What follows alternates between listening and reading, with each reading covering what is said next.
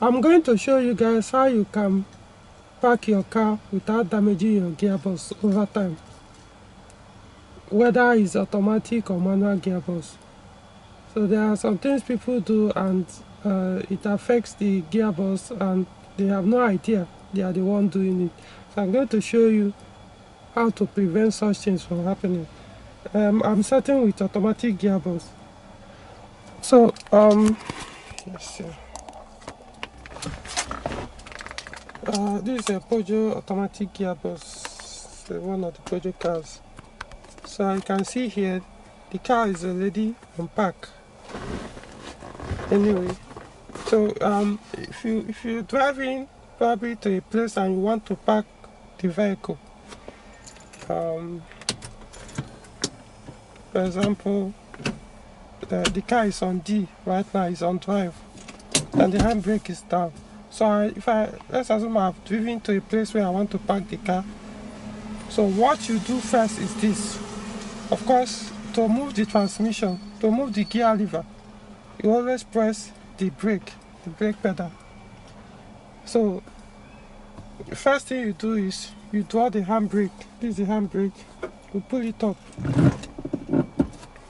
it up, then you shift the gear lever to park.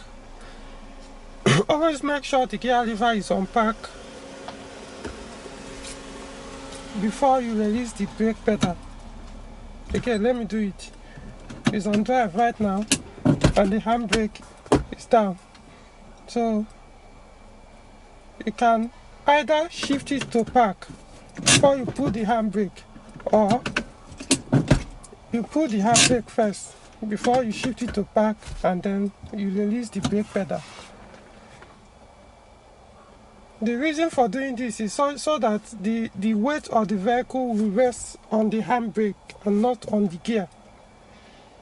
I will explain why you have to let the vehicle rest on the brake and not the gear. After I'm done with the manual, I want to show you guys how to do it on manual transmission as well.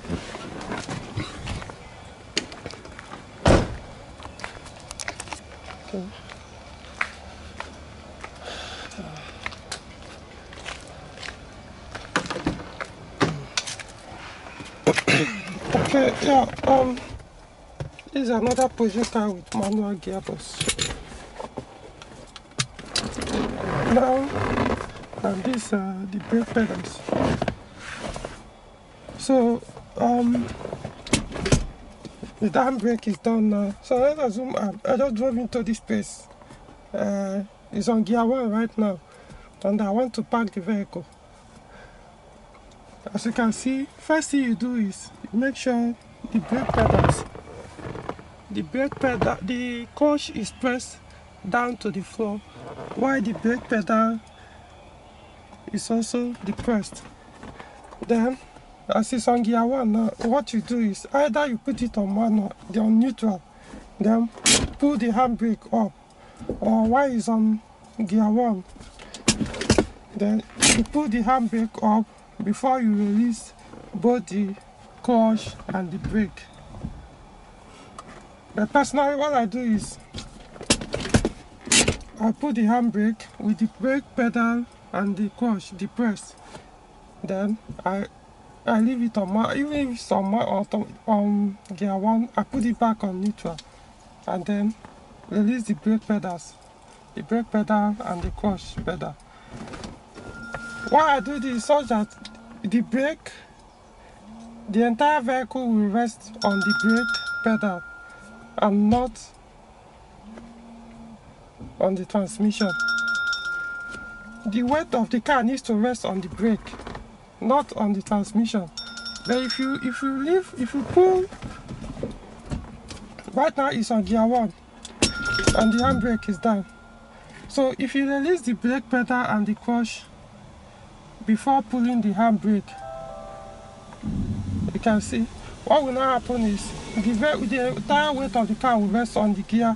Even if after pulling the brake pedal, the brake pedal is no longer the brake is no longer doing the work. It's no longer holding the vehicle. It's the gear that is doing the work. What happens then is this: the next morning you find out that the brake, the hand brake, the gear lever will be very difficult to pull out from gear 1. Likewise, the automatic transmission, it will be sometimes it will be very hard to shift it from park to drive or reverse or whichever gear you want to use first when you start the vehicle. And this it places a lot of strain inside the gearbox, especially the input spine or input shaft of manual gearbox, and then some other mechanical parts in automatic gearbox. Yes, I understand the manual gearbox can take some of this stress, but over time it can affect the gearbox cables, gearbox lever cables, and it could also make your input shaft wobble while engine is at idle. Then same as well automatic gearbox. Over time it affects some of the internal components inside the gearbox. So these are tips not a lot of people do not know. So I would suggest you don't damage your gearbox. Irrespective, it doesn't matter whether it's manual or automatic. Always make sure your handbrake is up before you release the brake pedal.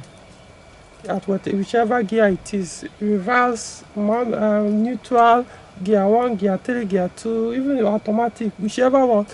Always hold your handbrake,